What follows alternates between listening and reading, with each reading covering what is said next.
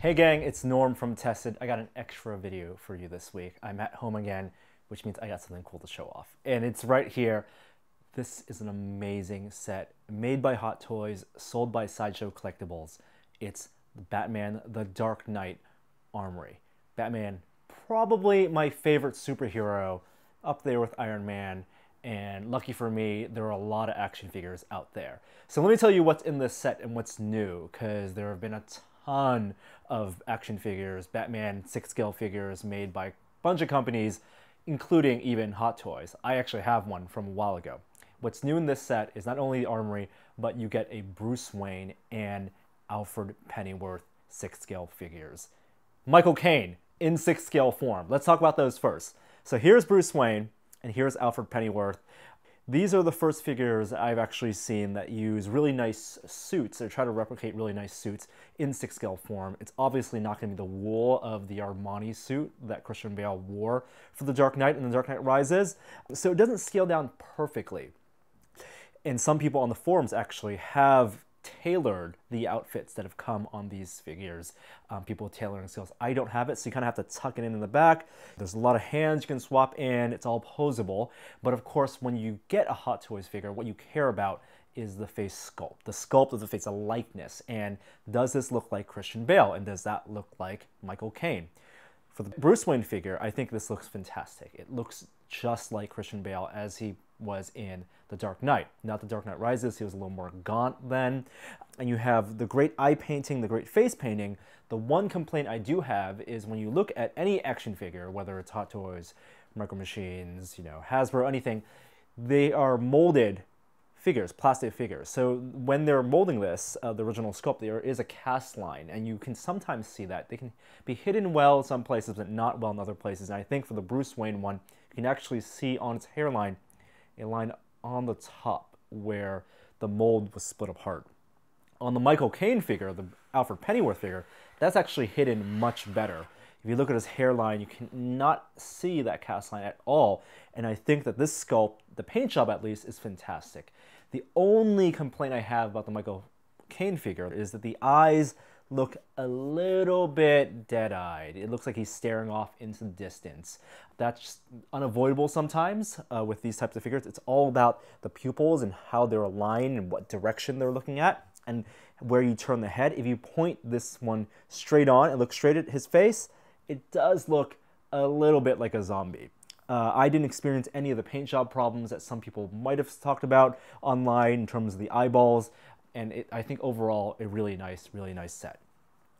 Now, in addition to Bruce Wayne, Alfred Pennyworth, this set does come with a Batman figure. Now, there have been so many different Batman figures released by Hot Toys over the years.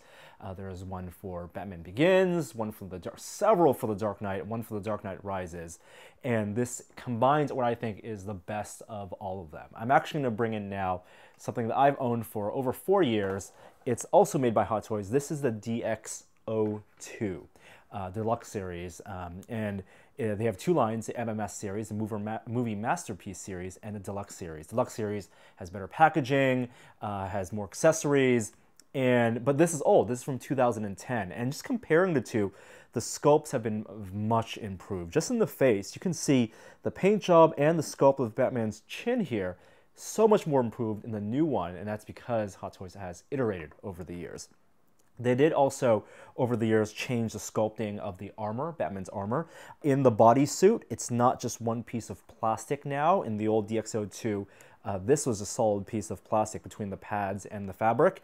In the new one, which is actually based on the DX12 Dark Knight Rises suit, you actually have fabric between the armor pads.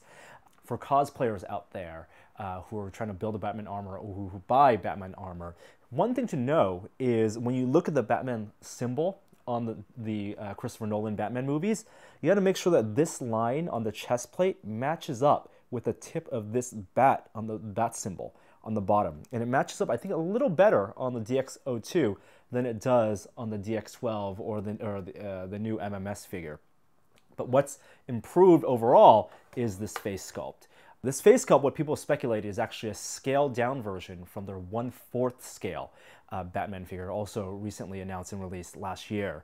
And so you have better eye painting under the eyes, because Batman wears.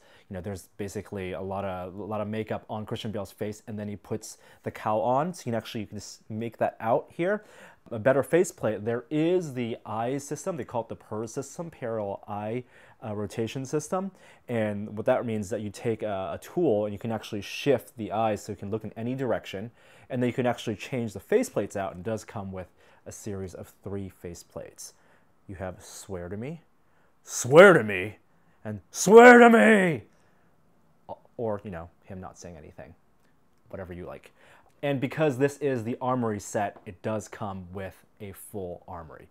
Hot Toys released theirs just this year, sold through Sideshow Collectibles, but earlier this year, late last year, another Hong Kong company called Toys Legends actually released their own Batman Armory. It was unlicensed, it's killed now, you can't find it, maybe people on eBay have it. And a lot of people were worried, a lot of collectors were worried that the Armory released by Hot Toys would be just a rehash, a resculpt of that Toy Legends one. I can confirm it's not. I have both. I did buy that Toys Legends one, and the Hot Toys one is so much better. Paint job, it doesn't have the rust look of the old one, which I actually like, and has the individual weapons and accessories, which you have to put in yourself. You actually take it out of the package individually, put in all the bombs, all these sticky guns, even some nunchucks.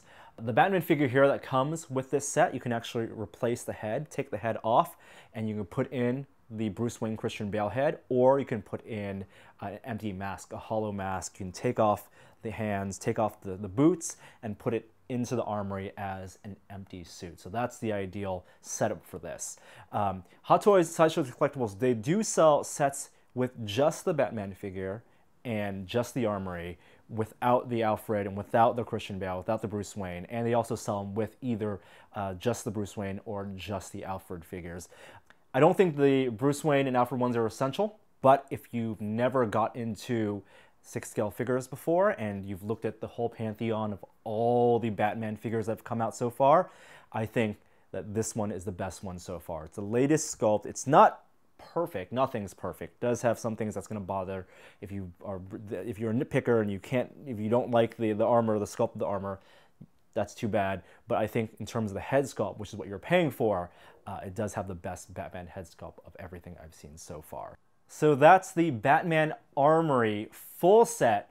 They sell in the smaller set or the full set with 3 figures, and I guess you can call it a play set. Here it is on sale now, shipping soon. I'm Norm from Tested with more awesome stuff. I love geeking out about this stuff on Tested. Subscribe to our YouTube channel, and I'll see you next time. Have a great weekend, guys.